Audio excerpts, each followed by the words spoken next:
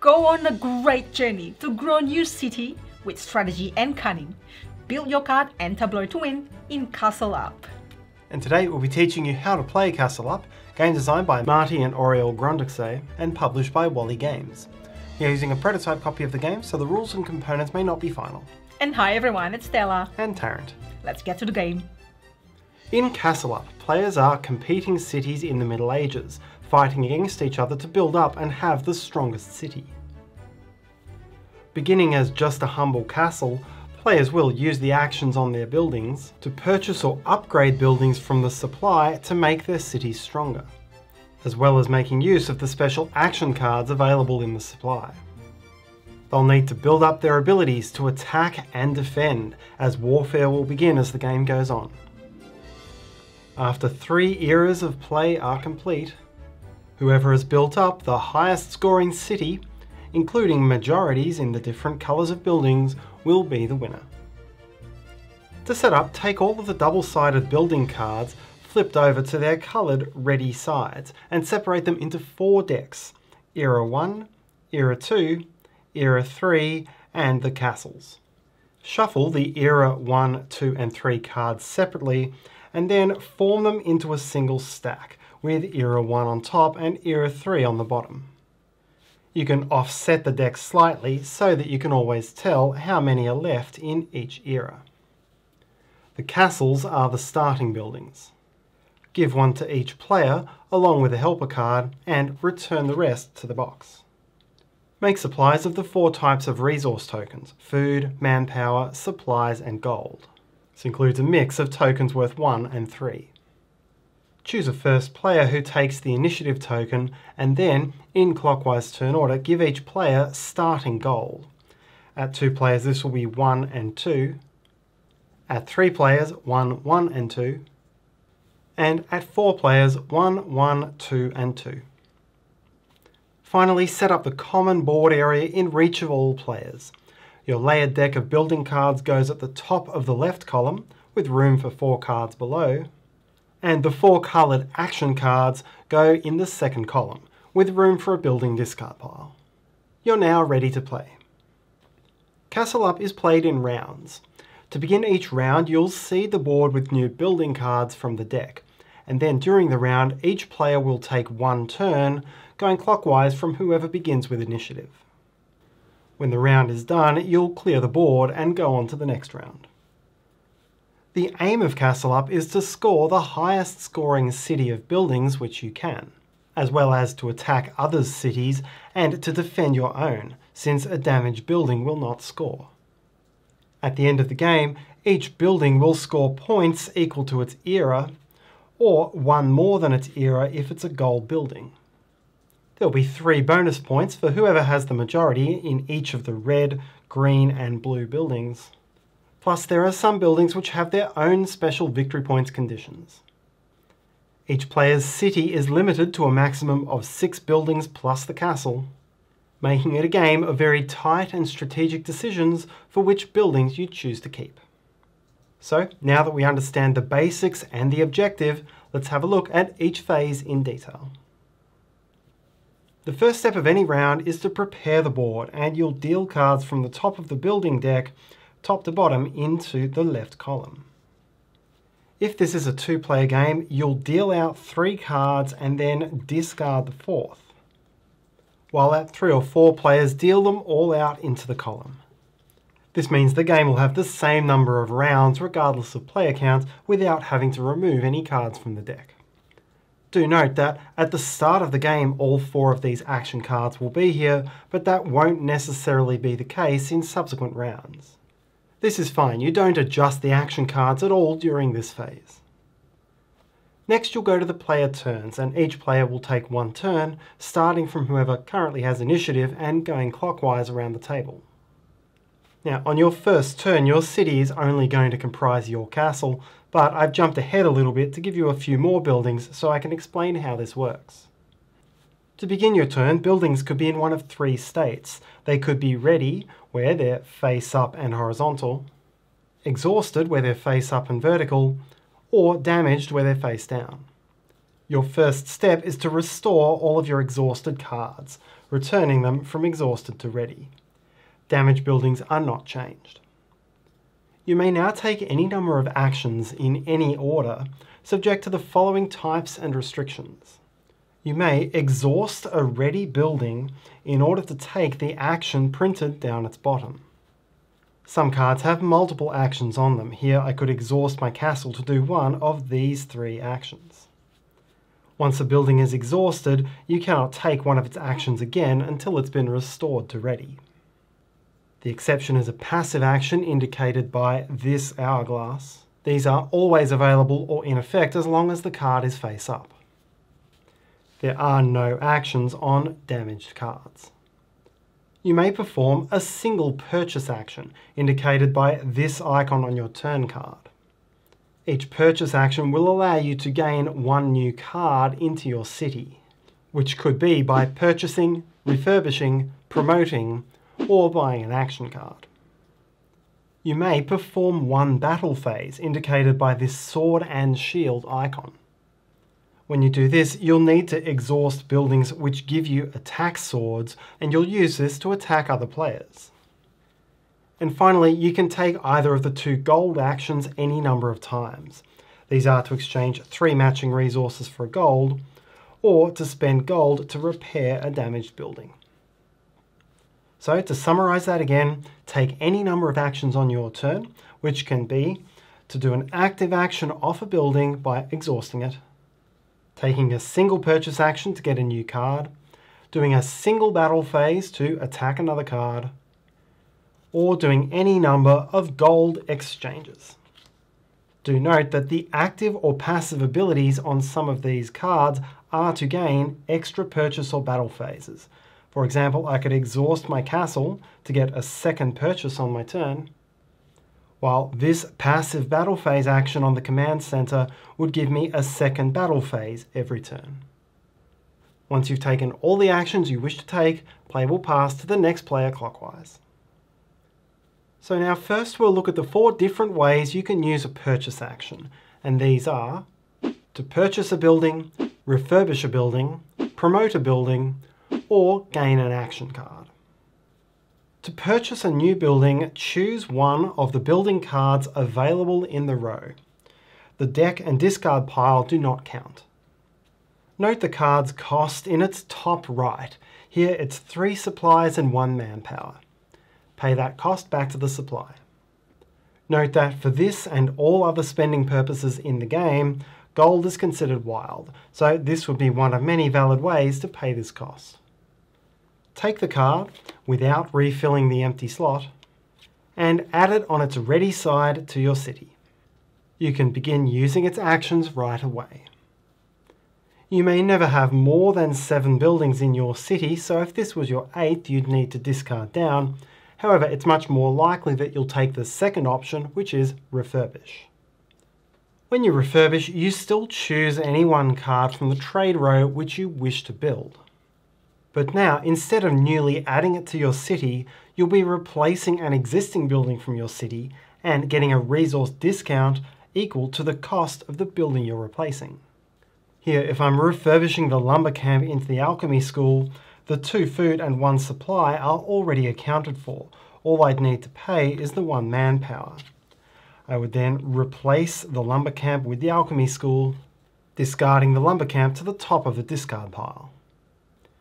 The building you replace in a refurbishment action may not be exhausted. In this case, I could not refurbish the lumber camp into the alchemy school. You are allowed to refurbish a damaged building, however, the resource discount that you get for it is equal to half of its resource cost, rounded down. You can choose the resources. This was a damaged tavern, and because its total resource cost was 3, you can take one of those resources for the refurbishment. Here, if I chose it to be the supplies, then I could spend 2 food and a manpower to refurbish the damaged tavern into the alchemy school. The new building still comes in ready when you do this. Finally, you can refurbish multiple buildings at once to produce 1 new one. Here, for example, discarding both the tavern and this damaged archery range to pay the full cost of the alchemy school. The third purchase option is to promote a building. If you have a building which shows this gear icon next to its name, then it is linked with a card from a future era. To promote the building, simply take the linked card from the display and replace the older card without paying any additional resource cost. The card you replace must be ready, it cannot be exhausted or damaged. And be aware that these upgradable cards can be purchased or refurbished to in the usual way by a player who does not have the prior building. The last way to spend a purchase action is to take an action card from the display. There are 4 action cards in the game, although if other players have already taken some, you may not have all available to you on your turn. Each card has a different effect depending on your era. If you purchase the Collect Taxes, then immediately gain a number of resources of your choice depending on the era. This question mark icon allows you only to take one of the 3 basic resources. Gold is not allowed with this icon. If you purchase the Take Initiative action, then this is how you gain the initiative and become the first player in future rounds. You must pay the depicted resource cost to do this, 1 or 2 basic resources or a gold depending on the era. This is the only way initiative changes hands. If no one takes this card, the same player will keep this token all game. The other 2 actions apply during battle, so we'll come back to those later. Any action cards you gain go to your player area, although they don't count towards your building limit. The card stays with you until the starting phase of your next turn. It's only at the same time as you're restoring all your cards that you return actions to their place in the common board. Now we'll have a look at the active abilities on some of your cards. Particularly early in the game, a lot of these cards are going to be very simple actions which let you gain or exchange resources. Your starting castle, for example, will give you 1 of each of the 3 basic resources, or any 2 basic resources. Remember again, the question mark does not mean gold. Other early buildings just provide simple resource combos. Others offer exchanges. You could exhaust the Alchemy School to exchange 1 basic resource for another, or exhaust this card and another one to gain a single gold. Cards then get stronger and more specialised as the game proceeds, with specific effects like this one, which lets you exhaust another player's card, or ones which combo with your city. Here you would count up all of the green buildings you had and gain a resource for each. You'll also recall that as a free action you can exchange 3 matching resources for gold, and also as a free action you can spend the gold cost in the top right corner of a damaged building to repair it.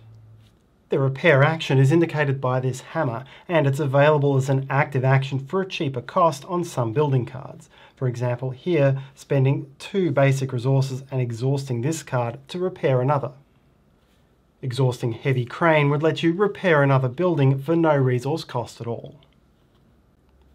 Most other effects relate to battle.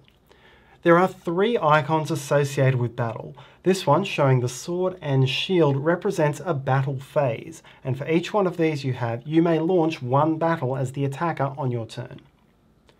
The sword without the shield represents your attack strength in that battle, and the shield without the sword represents your defense. When you launch an attack against another player, choose any single building card in the opponent's city to attack except for the castle. Your target could be ready, damaged, or exhausted. Exhaust any number of ready buildings and count up the attack swords on them. In this case, I could exhaust this for 2 swords, and either this one for a 3rd sword, or spend a resource to make it a 4th sword. This is your attack strength. The defender may now exhaust any number of ready buildings which have defense points on them. Remember, you only restore cards at the start of your turn, meaning that you'll want to leave defensive cards in their ready position when your turn is over. If you purchase the Prepare Defenses card on your prior turn, you may also exhaust that for the defense points based on the era. Suppose here I exhausted both of these, I would have 4 defense points. Now determine whether the attack points minus the defense points is equal or greater than the building's endurance, this number here. In this case, it was 4 minus 4, so the difference is 0 and the attack fails.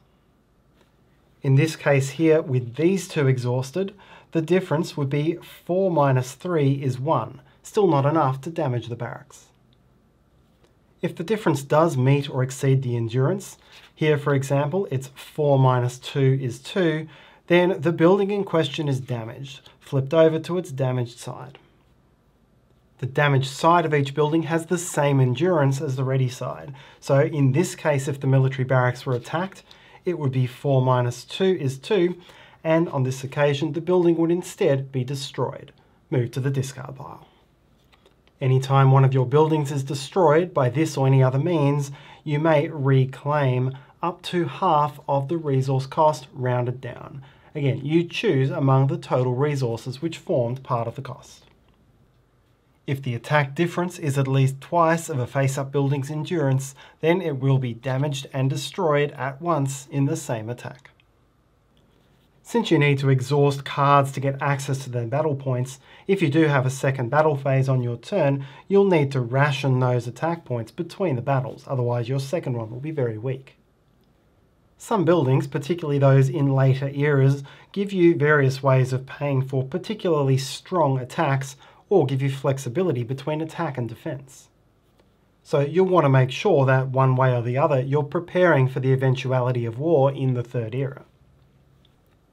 Gaining the Prepare Defences action can help you, but be warned that this is exhausted like any other card. You'll only be able to rely on it once. Finally, if you purchase the Loot the Peasants action, then as your battle phase, you can attack the peasants, exhaust the amount of attack points you need, and then gain the corresponding resources. Unlike the other actions, which are split into eras 1, 2 and 3, all Loot the Peasants options are available throughout the game. Once all players have had their turns, clear the board ready for the next round. From top to bottom, you'll discard the building cards to the discard pile. Do this in order because sometimes the top card matters. And otherwise leave everything as it was. The initiative marker only changes hands if someone took this action card. You'll then proceed to dealing cards out to start the next round. A new era is considered to have begun as soon as the first card of that era is dealt from the deck into the row. The game ends at the end of the round in which the entire draw deck has been emptied. Players now count up their final scores based solely on their undamaged buildings. Damaged buildings do not score. Each green, blue or red building is worth points equal to its era. So these buildings are worth 14, these are worth 8. Each gold building is worth 1 more point than its era. So this building's worth 2 and this one's worth 4. Some buildings provide extra victory points in text, so this building would be worth another 2. Finally, you'll determine majority points for the most green, blue and red buildings, but not the most gold. Whoever has the most buildings scores 3 points, with ties going to later era buildings. Here, this player has 2 blue buildings to 1, so would claim the points. And in red, each player has 2 buildings, but this player has an era 3 and 2, while this player has a 2 and 1. So era 3s would break the tie and this player would score. If there's still a tie, here both players have 1 green building and they're both era 3s, then all tied players get 1 point. The player with the highest score wins. If tied, whoever has the most gold buildings breaks the tie, and if still tied, victory is shared. And that's how to play Castle Up. Check out the project page of Castle Up. We'll put the link in the description below so you can check it out. Thanks so much for watching. Hopefully you have a great day. See you next time.